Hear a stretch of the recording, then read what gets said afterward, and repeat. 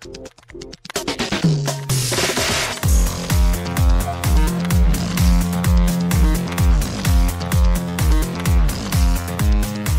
and welcome to Too Fast, Too Forever. There's all kinds of family. We chose this one. This is episode 332, Crimson Tide from 1995. Roll Damn Tide. I'm Joey Lewandowski. I'm Joe too, and this episode's brought to you by Hornady. Accurate, deadly, dependable. Their sub-X subsonic expanding bullets deliver big-time results without a big bang. Shout out to Hornady.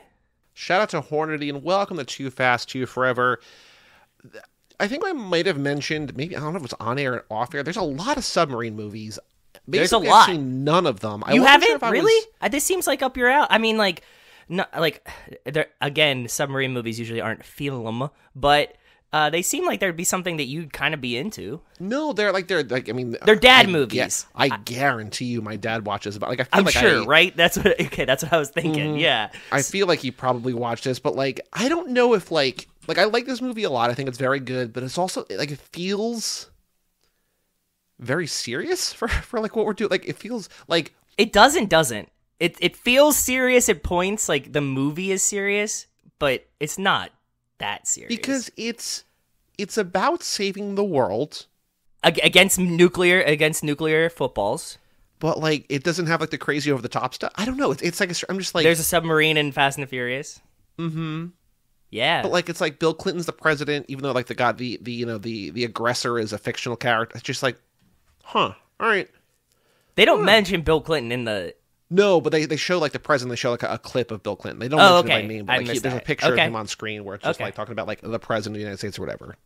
I was like, oh, that's interesting that, like, they don't have, like, it's like every other movie, like Independence Day, it's not like this is a Bill Clinton movie. It's just like, no, it's... I was going to say Independence Day as my example. Like, why isn't it what's his name from Independence Day? Like, that's who this big should year be. for Pullman. Have you seen, before I get into the back, like, have you seen any submarine movies? Yeah. And I also read The Sinking of the Bismarck, too. Oh, look at you reading books. Where's your lottery pod? Yeah, exactly. What submarine movies have you seen? Some of All Fears, right? That's the Tom Clancy one. Mm-hmm.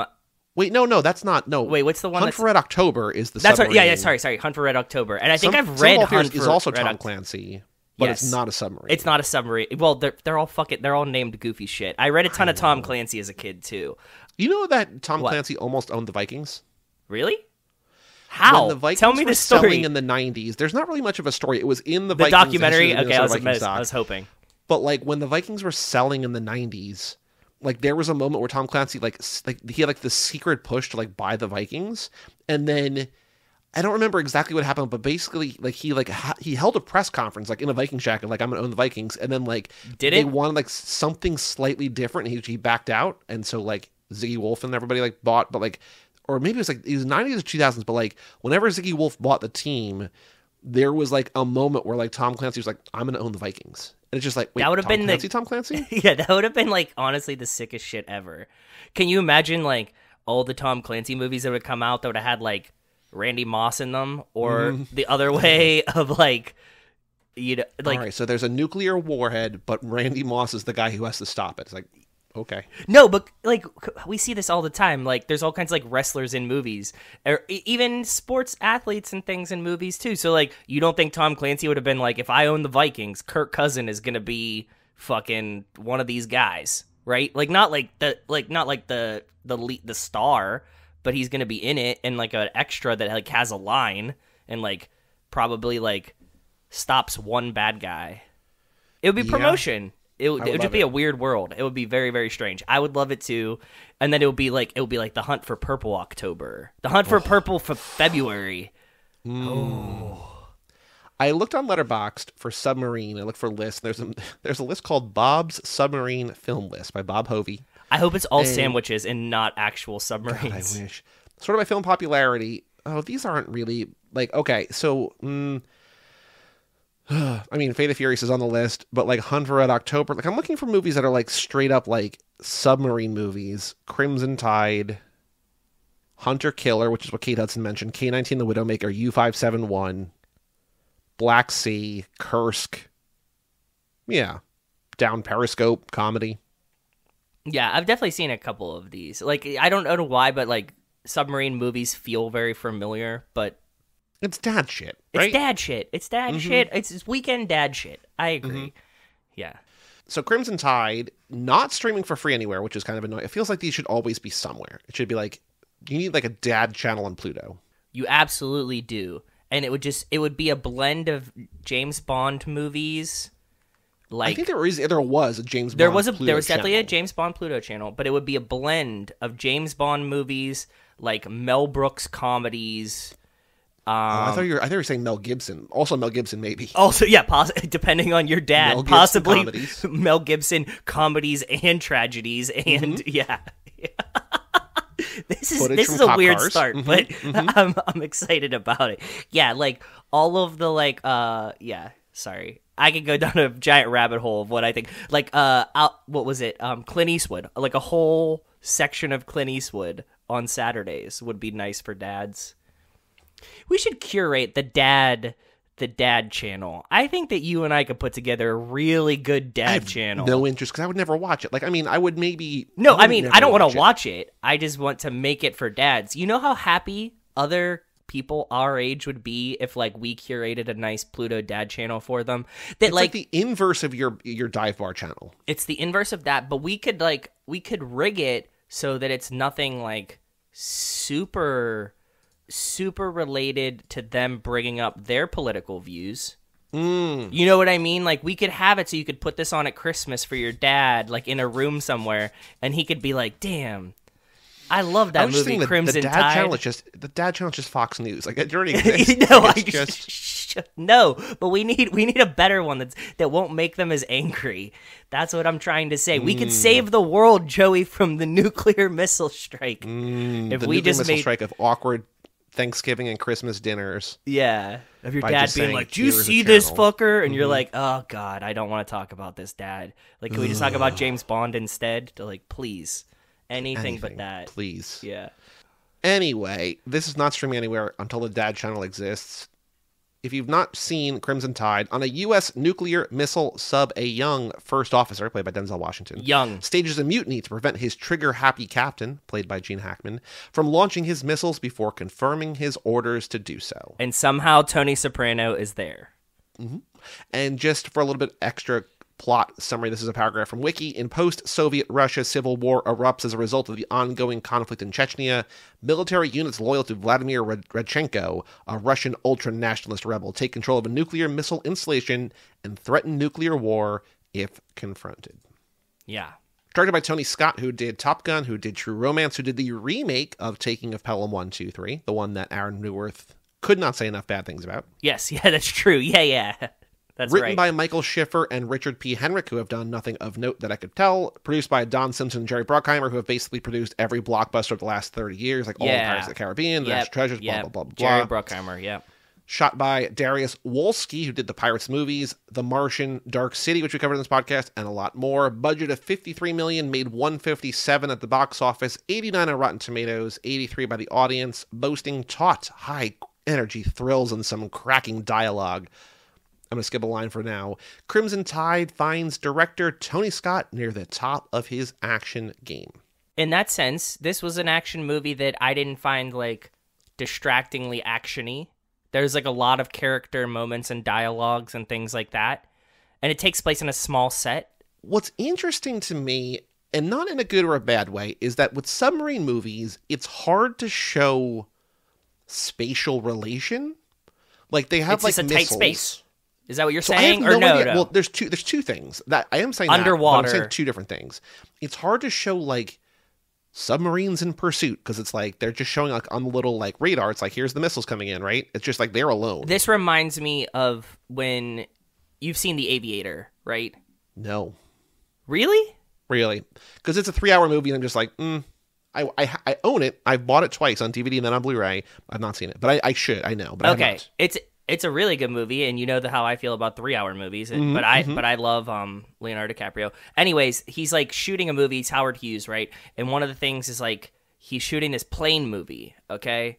And he's like, they're going really, really fast, but you can't tell because there's no clouds. You have no perspective, and I think you're losing this in the same sense with the submarine, right? Because every time you see the water. outside of the boat, it's just water. It's just water, and there's nothing in the water to be like, oh, this torpedo's coming at you fast, unless you kind of strap the camera or viewpoint onto the torpedo as it's going along. To your other point, I have no idea how big this ship is. Like, it's big because there's a lot of guys on this boat, but like, I have no idea. Like, I always picture a submarine as being small, but it's not small. Like, it's very big because there's a lot of shoulders, like a lot of people on a ship. Have you ever been on a submarine? Like, not like on like a one like on a mission, but I mean like not even like one of those walks. It's like, oh, come check out this. Oh, okay. Have you? Yes, twice, and they're how both. Big is it? It's both bigger than you think and smaller than you think. Okay, I believe that. You know what I mean? Like, you're like, oh, wow, there's, like, a lot of, like, space in here, but it's, like, a really big, tiny home at the same time, Joey, if that makes any sense. Sure, okay. No, you know what I mean? Like, everything's, like, it's, like, a shelf and, like, a really small sink, because, like, they can't be huge. Right. Well, I mean, now they can. Like, I was in, like, moments old in here ones. where, like, Denzel is working out, and, like, he's just, like, running, like, wind sprints up and down like a it's the hull. Catwalk. It's the So, like, I did the one in Hawaii, and there was one that was parked outside of the Science Center in Pittsburgh in the river, too, so. Okay, that makes sense. Yeah. So, the backstory for this movie, there's basically two things of note. Okay, tell me. So, one of them relates to Walt's book. So, Tony Scott made Top Gun and had complete cooperation from the U.S. Navy, because they're like, whatever you want, you got it. And he thought that it was going to be the same thing here, because he's like, I had such a great experience there. The Navy's I fucking made Top Gun. Yeah, they're just going to open their doors and be like, whatever you want, bud. And then the Navy was like, hold on a minute. Your movie is about a mutiny on a ship that almost leads to nuclear war. We don't think this paints us in a great light. He's just like, whatever could you possibly mean? So they were like, this is objectionable and inaccurate, and offered no assistance. Okay. And so since they didn't, the French Navy allowed some of these, so their submarines and aircraft carrier for like the shots like of like actual ships in this. Apparently it was all the French Navy, because the U.S. Navy was just like, you cannot use any of our shit. When we see the Alabama emerge and we see the actual Alabama, that was Tony Scott. I don't know if this was sanctioned or not, but Tony Scott was in a helicopter, and there's a separate camera unit on boats, and they were both taking shots of the ship. And there was something about how it, like, because it was in public, the Navy couldn't stop them, but they didn't have official permission. Okay. But it was, like, publicly happening, and so they were like, yeah, we set it up. Yeah, okay. But this is also, like, in Walt's book, like, there's a whole section on military, like, branches of the military in film. For years, we're like, we're not going to help. Fuck off, you're on your own. And then they realize, wait a minute, we can make ourselves look so good, and like just run this propaganda machine like we right, want exactly. to, and make Top Gun and like, recruit kids. They don't have to pay for all this promotion. They're just like, yeah, you can use our boats, you can use our planes, you can use our whatever. Like, let us just like make sure that like you're painting us in a good light. So like, yeah, so as long as we don't look like shitbags, then like, yeah, this is just great promo. That like we don't have to cut those join the army commercials right now at the end of the school year, essentially. Yes. So there's a lot of information in Walt's book, You Are What You Watch, about like the military's like about face, no pun intended, on how they dealt with that. Because like for a long time, they're just like, man, all these movies about us like stink. Like they're always like painting us as the villains, and just like, well, or like, you know, they're using ships that like don't look like our ships or whatever, or planes or whatever. And they finally realize now there's like entire branches of each military, like, or not branches, but like they're like offices in each that like basically exclusively work with Hollywood to make sure that they like look like it's all PR and stuff, right? So yeah, exactly. It makes a ton of sense. But in here, they're just like, no, you've read your movie, right? Like it does not make us look good. You do not have our permission. Also, whatever. In that note, like is that I respect that. That's like, hey man, sure. If you're gonna make me look like a shitbag, then no. But like if you're gonna be like, yeah, you're a fucking awesome dude, yeah, write all the movies you want about me. Mm-hmm. Cool. Like, I'm sure that they were like, hey, what if you change this to this and this? And she's like, well, that's not going to be in the movie anymore. And it's like, well, okay, then never mind. Yeah. Good luck finding a submarine, bud.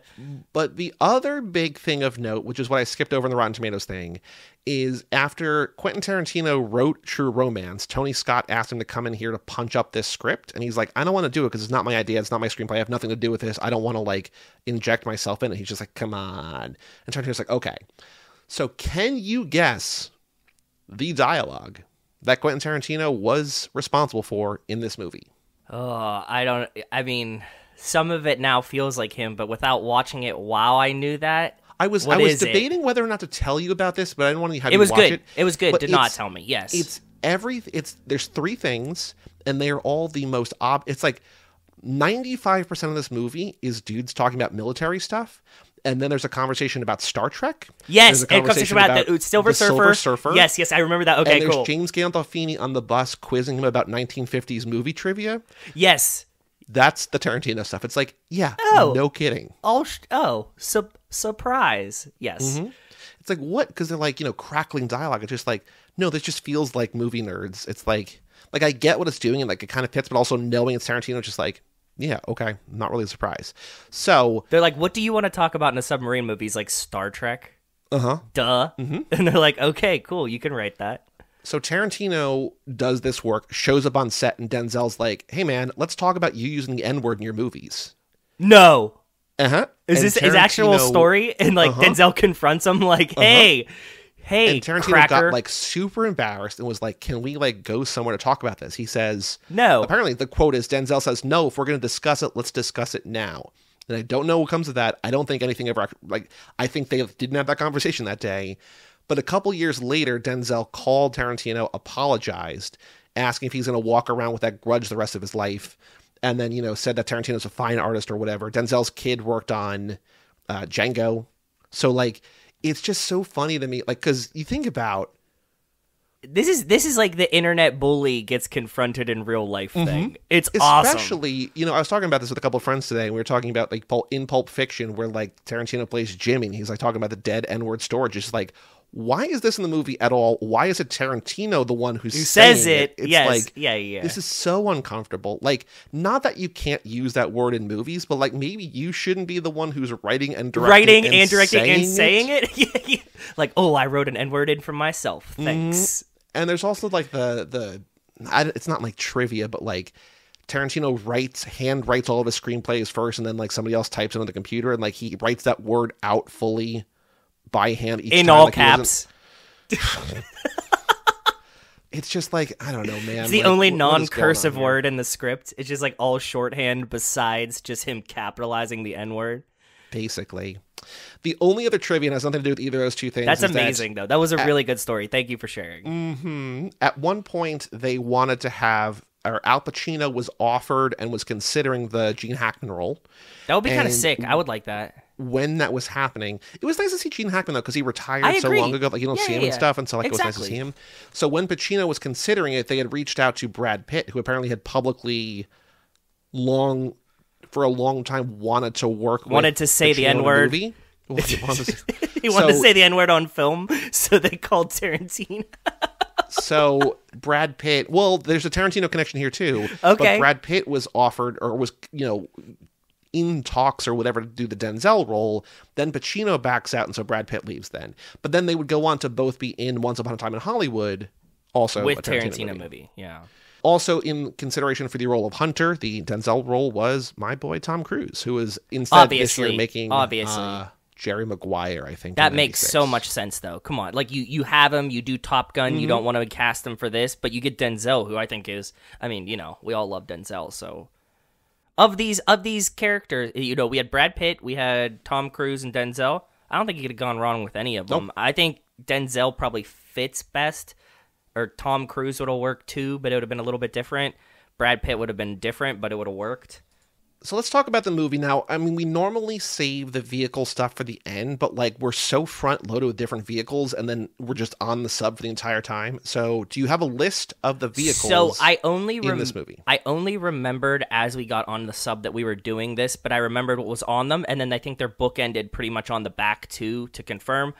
The things that I have are fighter jets, the aircraft carrier, and the transport bus where they quiz them, right? Where James Gandolfini does the who plays this character in this movie.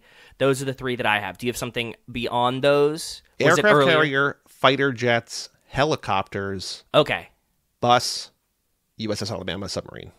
Okay, yeah, that's That's pretty much the list that I had. I didn't know that there was a helicopter. Like, I didn't see a helicopter. There's helicopters flying around. It also might be like in footage because there's like the movie does it is really intent on making this feel like a real thing. That there's like news footage and like, Denzel. They have CNN. Denzel's at like his daughter's birthday party and they're like watching CNN and whatever. And like there's like footage and recreations and whatever. And so, do you want to hear something terrifying? Like, I had a really terrifying moment when we were at that birthday party because those were very, very young children and they are younger than me. Like, we were like almost the same age. Like, I'm 89. They were like, who's born October 90? Mm-hmm. In 90, yep. Mm-hmm. And I was like, I'm really old. They're very young and we're only a year apart. Ooh. So what do you think of Crimson Tide? Can we talk about the amazing title and somebody being very clever that day? That it's called. What do you mean? It's called Crimson Tide. Right. They're fighting the Russians. Mm-hmm. And they're on the USS Alabama. Roll Tide. It all comes together. It's like I know I'm making fun of it right there, but like honestly, pretty good job. I kind of like it. It's kind of fun.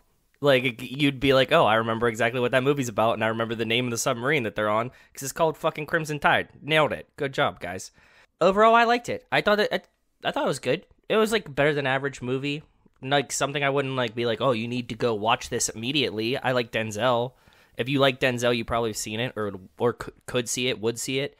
Generally pretty good. What did you think about it? I was surprised. Like, I think I would have known.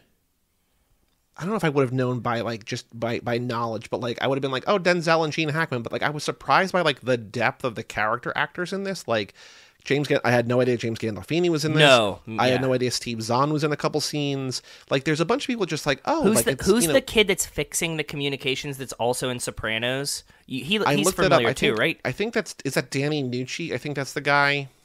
And it is the kid from The Sopranos, right? He's like Meadows' boyfriend for like 2 minutes, like Johnny Sack's kid or Johnny something's kid.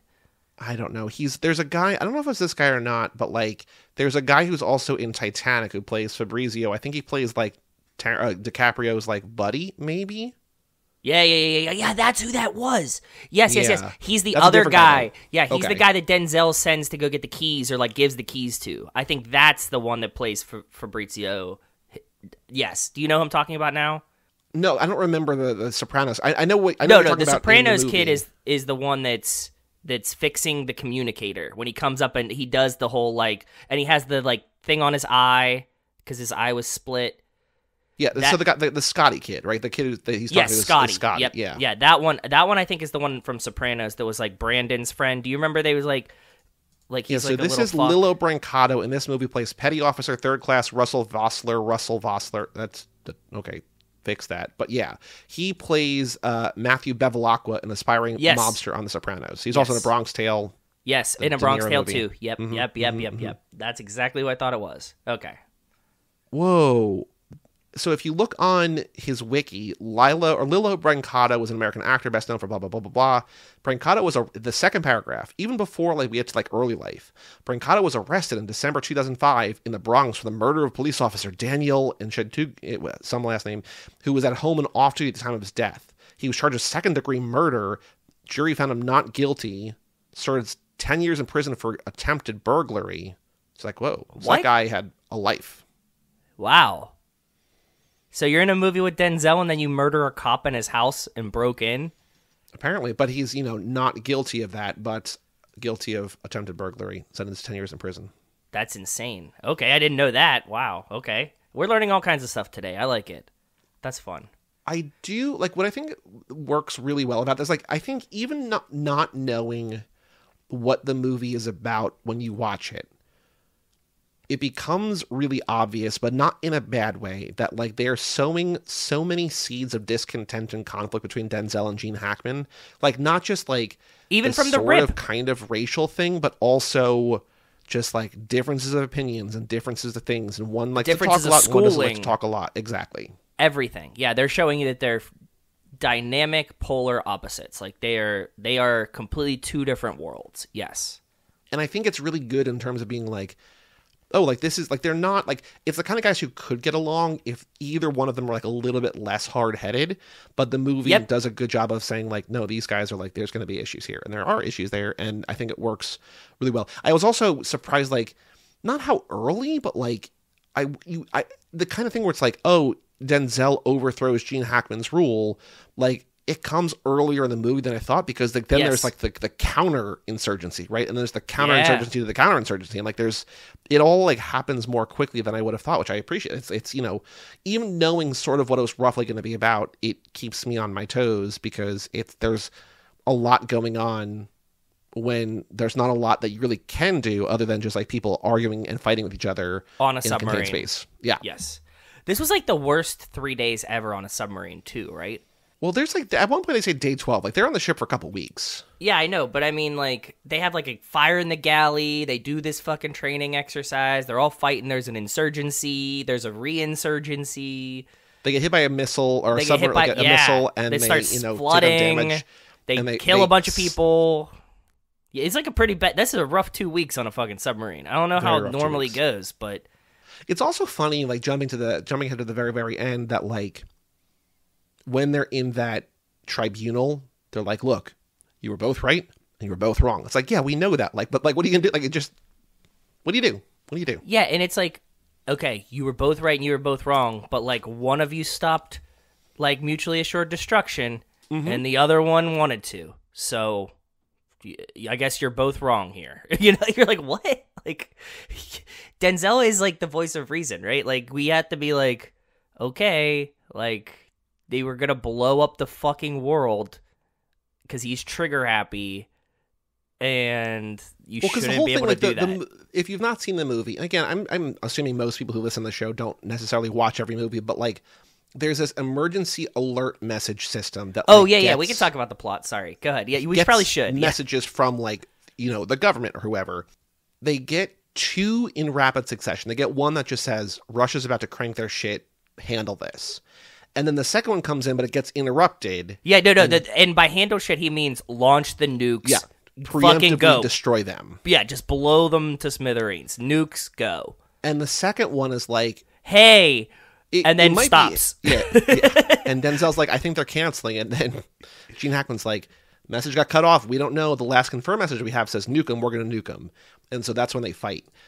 I like that there's like there's the title card or the title text, and then there's the closing text where it's like I tweeted a picture of this as Too Fast, but like there's so much power on these people's shoulders. The three most powerful men in the world. Yes. The President of the United States, the President of the Russian Republic, and the captain of a U.S. nuclear missile submarine.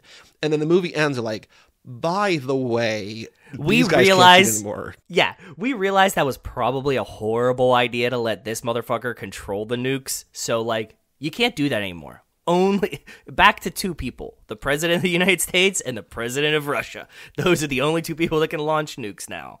Like a different movie, and I'm sure one of those other submarine movies that I mentioned before covers this, but like, it's not like they have cabin fever. Like, they're not going crazy for being underwater. They're just hard-headed assholes who like view one thing that happens in a completely different way, right? It's not like Denzel's like, I can't be under here, or like Gene Hackman's like, I can't be under here anymore. My dog is going crazy. The little Jack Russell Terrier just like pissing around the ship. Why are there so many fucking dogs in this movie?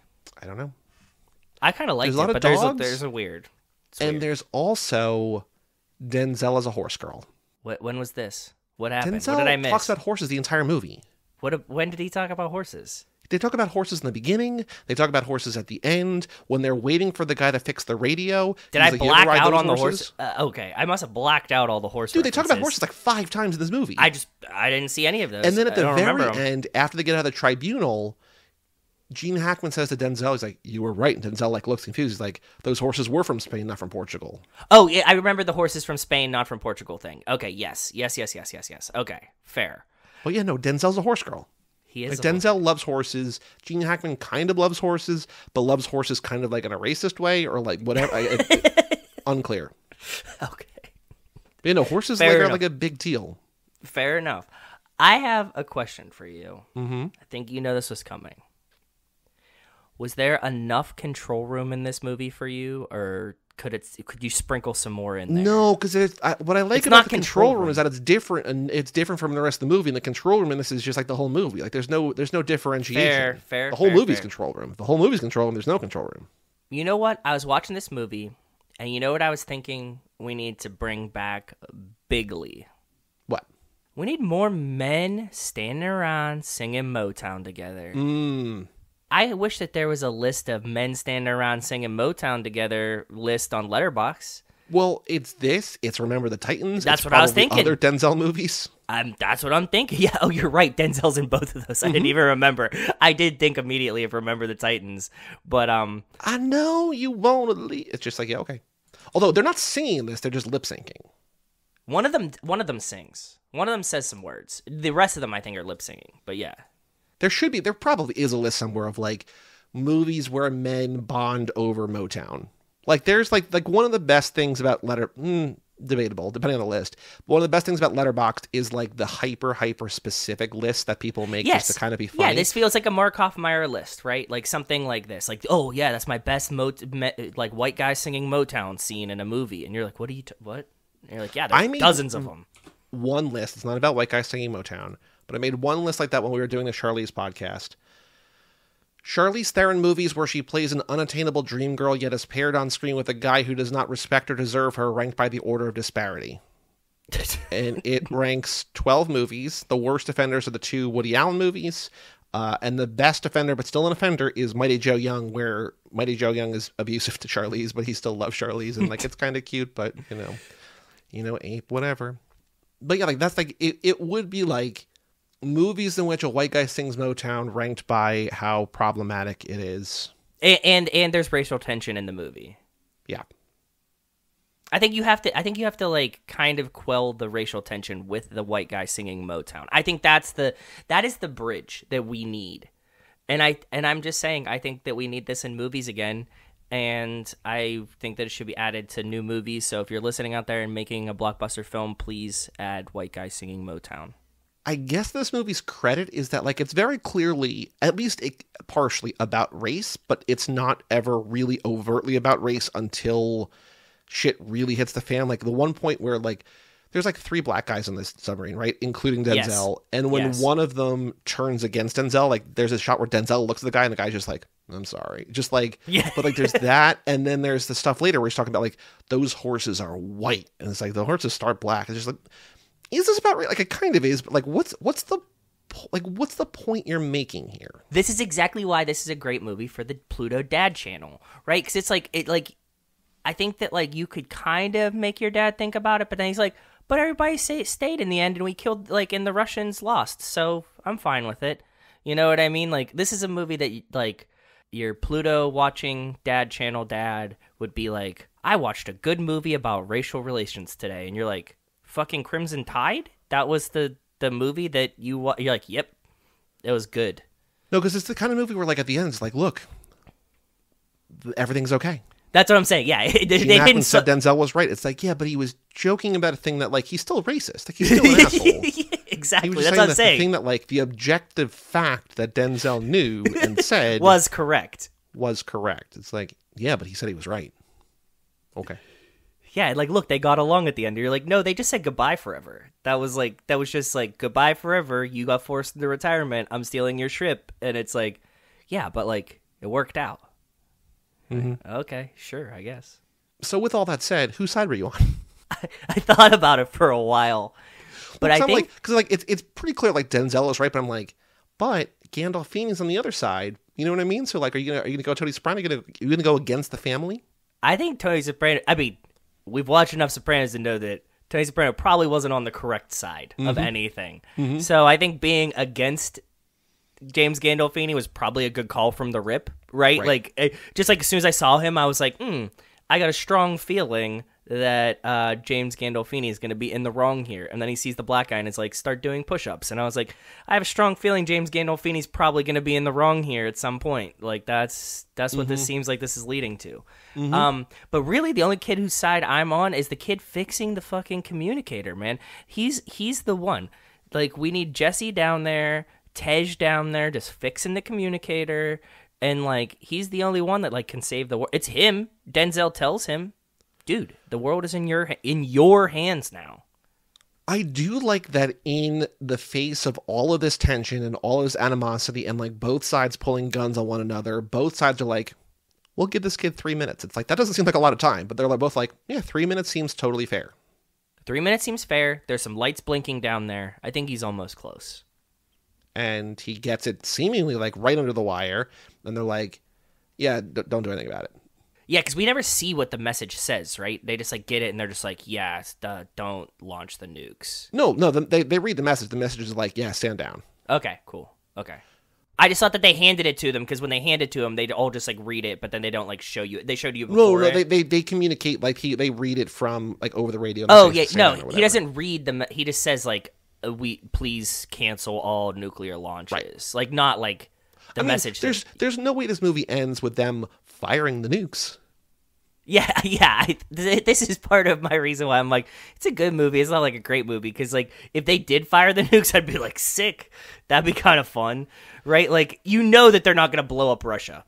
Well, so like, what's also kind of fun, like from Walt's book, there's a thing where he talks about how like sports movies offer this like variability where like in almost every movie the hero wins, but in sports movies the hero can lose, and I was always like the reason I'm always a little tired of sports movies is because like there's only two ways that they can end, but like thinking about it, I'm like, well, there's only really one way that almost every other movie ends, and it's good wins, right? It's not like so. Yes, my hero, criticism of but in sports movies is great because like the hero can lose, he can get injured, he can get injured and come back, he can get injured and never play again. Like he can always be the hero in any of these situations. It doesn't matter. But like, aside from very few movies, one of which I'm not gonna say by name because it spoils the movie that I told you. Actually, I'll bleep it out. Like sometimes movies end where the hero doesn't win. You're like, oh no, but that's what makes them special. Like here, it's like there's no way a mainstream Hollywood production, Bruckheimer and Simpson, directed by Tony Scott, about Denzel, racial tensions underwater, James Gandolfini, is gonna have the U.S. get nuked. Yeah, exactly, yeah. In the final 10 minutes of the movie, it's like, well, you should have nuked them, because we got nuked, and now we're all dead. That would have been the best ending of this movie, though. That they just, like, come up and they're like, and Gene Hackman's like, fucking told you.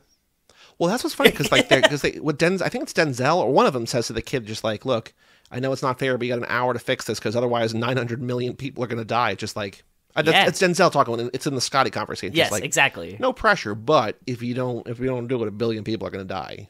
Yeah, like, that's what I said. Just like the fate of humanity is in this kid's hand with a soldering gun, and you're like, do it.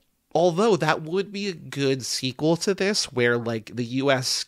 gets nuked and the only Americans left are the people on the submarine, and they have to like rebuild America with the racial tensions, knowing that like Denzel was wrong. Maybe not a good movie. Maybe not a good. Now that I said it out loud, maybe not a good movie. I think Tarantino did write that movie. He's like, what if we have the sequel? And he's like, and there's no women, racial tension, and the black guy was wrong. He's like, I bet I could say the N-word so loud in this movie. Like, I wasn't surprised, but like, they say fuck a few times. Like, every time I'm just like, oh, I guess this is rated R. But like, it feels like it's a very tame R. It's a very tame R. I know. You could have made this PG-13 and like probably made like a lot more money, but they're like, no, we need this to be serious. I have a question for you. This is all I could think about once it came into my head while watching the movie. We have never said it before. Should we add Denzel to the Fast and the Furious? I'm almost positive we've said this before. Have we? I think we've said every major actor. Okay, I don't remember sure, like, us Aaron saying... or someone has said it, like...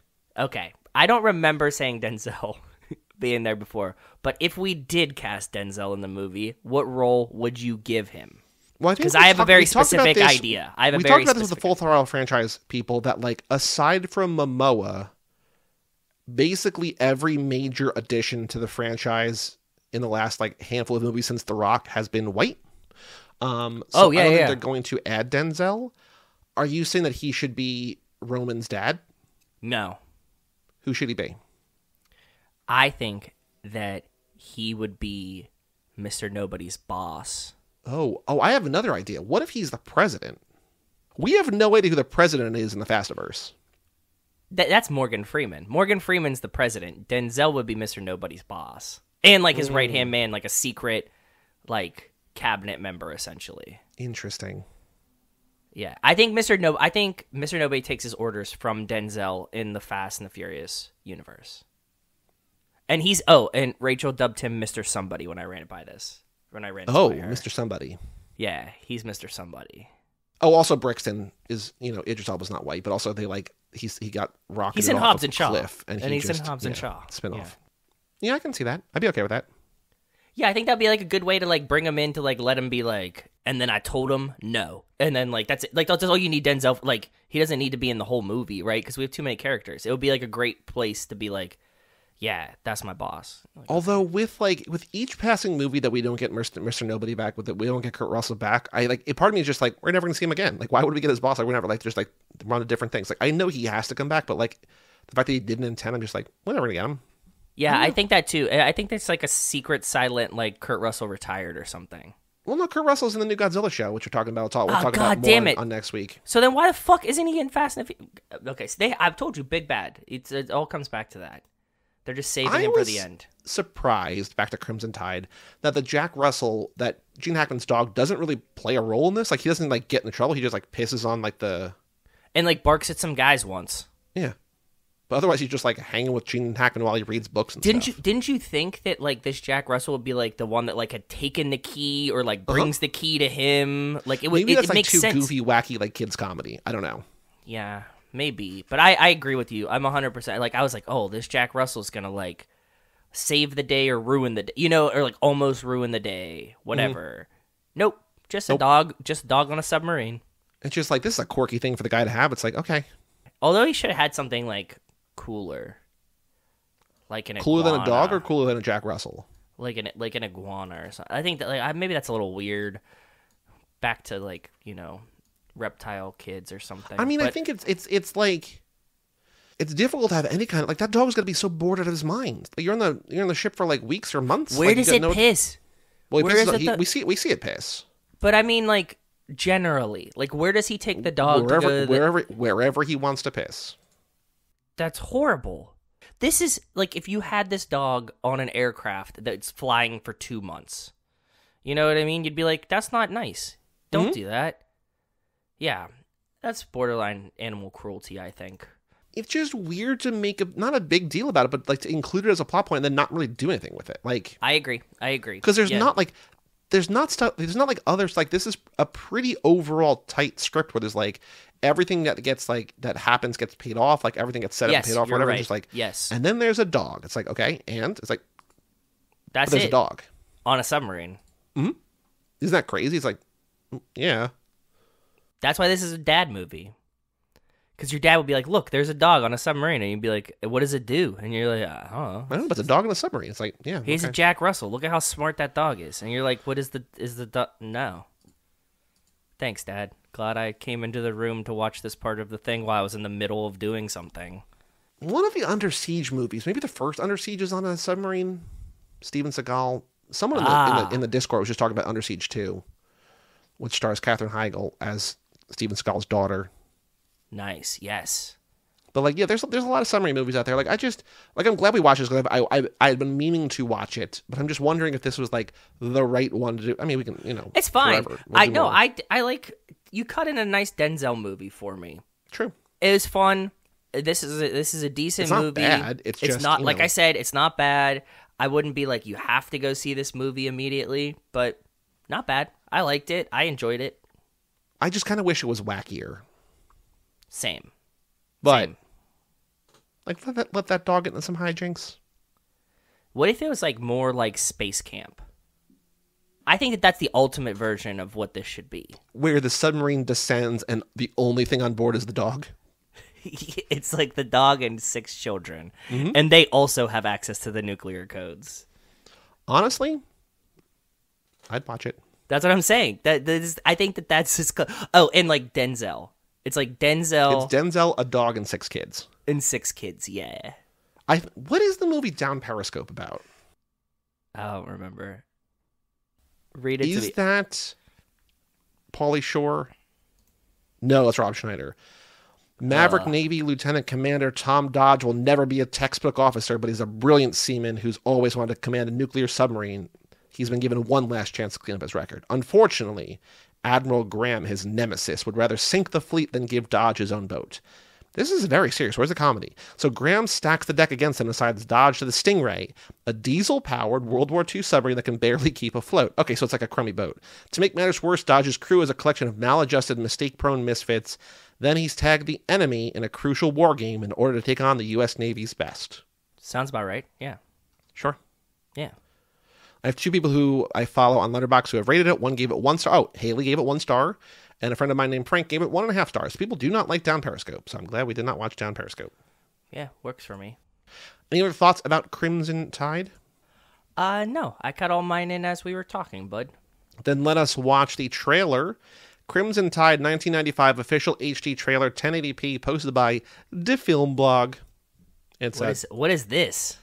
I don't know, but the description is in German, maybe? Yeah. So, trailer courtesy of the video editing guy. Hold on. No, this might not be the right one. Hold on. Crimson Tide. Hans Zimmer did the score? He did. Mm-hmm. Pretty cool. Let's do this one. I don't know if this is the right one or not. This is now Crimson Tide 1995 trailer. Gene Hackman, Denzel Washington, posted by Trailer Chan. I don't know if any of these are the real ones. This is the top hit, though. This looks like a trailer to this movie. All you need to convince me it's official, the official trailer, which is put the words "official trailer" in the headline. It's just like, or the title, just like, got him. Official trailer. We should title all of our episodes of the podcast "Official Trailer." Dude, everybody already thinks they're the movies. I don't want to get more spam comments like, "Not the movie, Motor Mouths." I think it'd be fun. Hasn't happened in a while though. Yeah. Okay. All right. I'm ready whenever 2 minutes and you are, 24 bud. seconds. 3, 2, 1, play. As you no doubt heard, my XO has been XO is Your name was at the top of the list. executive officer. I looked that up. Oh yeah. It was a short list. Yeah, he likes his I cigars. like that. I mean, obviously Denzel's a great actor, but what I like that he brings to this is like there is quiet. Like he just like that's the whole thing. Like Gene Hackman's like, you don't always have to think about things. Like it's nice to have like an action movie which is like, just give a second to think about things. Emergency was 32 and a half years ago during the Cuban Missile Crisis. So this is what it's all about, gentlemen. It's what we train for. Submerge the ship. Diving officer, submerge the ship. Make it. Yeah, I guess when I see the size of this submarine, it was probably close to the size of the one in Hawaii. Like, they're not huge, you know what I mean? Mm-hmm. But there's like a bunch of dudes on there. A whole bunch. Oh, we got movie voice? That's cool. Mm-hmm. Threatened to launch against our country and are fueling right now. There's a lot of like really cool, and I think that's like the way to make like underwater like submarine movies look cool. Is like just have like crazy lighting. Like there's like blue light and green light and red light, and just like okay. Yeah, I guess it. Yeah, you're right. Uh-oh. Oh, Viggo Mortensen's in this movie. We have not Yes, talked about him. yeah. And we're wrong. What's left of Russia is going to launch at us. I'm captain of this boat. I don't have to think this over. There's no time for doubt. Where's this boxing arena that's in the... I don't know. It's probably like a closet somewhere. Yep. They show it like in one scene. It's also funny. I mean, like, I actually was surprised when it gets hit and they have to, like, sacrifice those guys. But it's like, there's no way that one of these missiles is going to hit the sub. Like, we can't sink the sub. Like, I know you need that to, like, ramp up the tension, but... Yeah.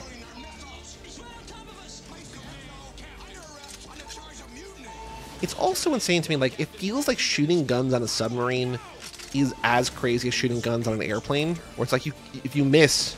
it depressurizes. Like, you miss here, like, everyone dies either way. You know what I mean? Like, Yeah, well, they're, like, very close to the top, too. You know, they're just, like, right... Because he says, like, take me to, like, 1.5 feet or whatever, so... There's, like, 2 different feet. Like, there's 78 feet down, there's 150 feet down, which is, like, one's for shooting and one's for messages. Like, Yeah. You're pretty close. And then other times are like, we're going down in a hurry. We got to figure this shit out. Otherwise, we're all going to, like, submersible, implode on us, right? So... Okay, so the Letterboxd game. So for reference sake, Mad Max Fury Road, one of the most popular films on Letterboxd, prequel, Furiosa, trailer out now. Mad Max Fury Road, 1.6 Oh, really? million. They released the trailer when? Anya Taylor-Joy as Furiosa. Really? Oh, very cool. Okay. I didn't know that. When did it come out? Like this The week? trailer came out in the past week. Okay. I missed it. Wow. The movie, I think, it's coming out, I think, next year sometime. Awesome. I think the trailer came out maybe last Thursday. I don't know how I haven't heard Like about it November since 30th? then. Okay, weird. Hideo Kojima, one of the top video game guys, like he tweeted just like, I've seen this more than 100 times already. And she was like, okay. The movie? No, the trailer. Okay. Fury Road 1.6 million times logged. Crimson Tide, directed by Tony Scott, starring Denzel, Gene Hackman, Matt Craven, a name I don't know. He plays Roy Zimmer, older guy. He's in X-Men, Few Good Men, Jacob's Ladder, bunch of stuff we've covered. Okay. Has been seen by how many people? I'm gonna say Every single poster that you can change the poster on Letterboxd to, every single poster is red. They're like, we have a theme, we're going with it. 63,000 people. You are so close. Really? 67,000 people. Excellent. Okay, cool. That was a hard. That was hard. Was I really. thought you were gonna be like way off. But Same. I did too. I really did too. So, congrats. Oh, cheers. We're both drinking Pure Leaf. I just saw. Suddenly, Cheers. Sweet lemon. Oh, you Cheers got to just that. original. Yeah. Yeah, I go unsweet, but cheers to me getting so close on the first guess there, bud. Average rating of 3.8, most common a 4, then a 3.5, then a 3. How many of those 67,000 people have this in their top 4 favorite films of all time? What percentage of Letterboxd is old white dads? Mm-hmm. Or possibly old black dads, because Denzel's in it. Maybe double my guess. 13. You are way too low. 58. You are way too low. One more guess. 112. 120 people have this in their top 4 Who's all favorite bonered films about this movie? That's crazy. of all Denzel time. lovers? Is it a lot of... Go ahead. What is it? I don't know. We're going to go to Gabe at That's what I'm Average saying. Guy on Letterboxd. Average Watched Guy? it last summer. Man, thank God Russia isn't real. 4.5 stars. Excellent review. Great, Gabe, thank you. Not many times do you guys really get me, but that was a great one. From El Salvador, his profile picture, not a movie in his top 4, is Jake Gyllenhaal in Nightcrawler. Cool. So, Okay. there's that. He kind of looks like Brad Pitt in Fight Club, but that's also not in top 4. Any Crimson given Tide, Sunday. Training day. No. Although, I will say... Because I'm thinking he's a Denzel. Like, I can't imagine why Denzel's this... in none of these movies. Fuck. Okay. So, okay. All right, the reason I picked this number 1 is because our guest last episode, Kate Hudson, her favorite movie is this guy's favorite movie. Con Air. Con Air number 1. KKK. Speaking No, of okay. that- Sorry. I meant okay. Like, okay. Speaking of that 3-letter acronym, though, there is another movie in here with starring a man we've talked about before with racial tensions between a white man and a black man, but it's an action movie. Starring a man we've covered in this episode. Quentin Tarantino. Nope. No, he's not Different starring. problematic He's white starring. guy Different problematic white guy. that we talked about earlier. White guy and a black guy, start of an action franchise. Problematic in real life or in the movie? Both? Both, mostly in real life. Mel Gibson. Uh-huh. What's the action movie? Action franchise, white guy, black guy, start of a franchise. Huge movie. Beverly Hill Cop? Is that what it was? No, what is he in? Fuck, what is it? That's Eddie Murphy, you racist I know. fuck. I know, but I'm trying to think of which one Mel Gibson was in. Not Fuck. that one. I know. What is it called though? God damn it. I can't remember it. I will tell you that Always Sunny parodies these movies. I'm sure. I can't think of the name of it. I could see Mel Gibson, like, is he like running on the poster? It feels like he's running on the poster. Not the default poster. Fuck, okay. I don't know. Go ahead. Him What and is Danny it? Glover. Yes, him and Danny Glover. What is it? Getting too old for this shit. Yes. Fuck. I can't think of the name of it. Go ahead. There's What 4 is it? movies, at least 4 in the franchise. Lethal Weapon. Lethal Weapon. Okay, got there. And then number 2 is a very long movie that is the name of a president. You American history quizzing me now? What is this fucking It's a very AP? famous president. It's a very There's not that many movies that are also names of presidents about that Lincoln. president. Nope.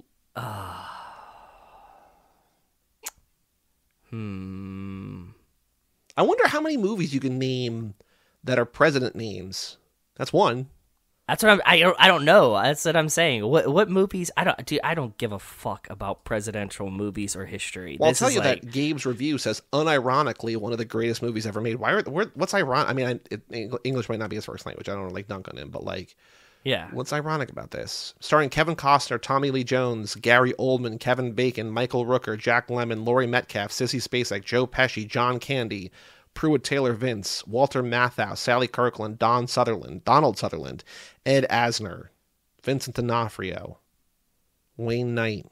Vincent D'Onofrio's in it too? Name another famous president. George Washington. Yeah, everybody's favorite movie, George Washington. That's what I'm saying. I can't fucking think of them. Movie came out 30 years ago, 1991. Not Jefferson. Mm-mm. Keep working through. Famous president. I know they're all famous. I know that's the point of being a president. Not the point of being president, but like, this is a top 5 president in terms of fame. In terms of Who Weekly, Who and Them, this is definitely one of our themiest presidents. I will say his wife also has a movie named after her. Oh, JFK. JFK and okay. Jackie. Yes. Con Air, JFK, Crimson Tide, Lethal Weapon. Gabe, don't know if he has kids or not. Gabe's a dad. Yes, he is. He would see the Pluto Dad channels for him. The JFK things, like, I like watching the things about, like, the grassy knoll one, like, was there 2 shooters? But, like, actually learning about JFK, don't care. I really don't care about these guys. This is not about learning about JFK. It's not like a biopic. But that's why I didn't watch this movie to begin with, though. I mean, like, I want, like, the documentary things. Like, I don't want a drama about this. Oppenheimer's about as close as I will get to, like, that world of things. Yeah, like, I don't know. I'm not a big American history guy. I think you guys know that. That's not, like, something that I really care about. Wars, for the most part, battles, geography, things I just don't care about. Dad shit. Dad shit. I am the anti-dad, yes. Starting with dad shit, ending with dad shit. Many ways, I am the anti-dad, yes.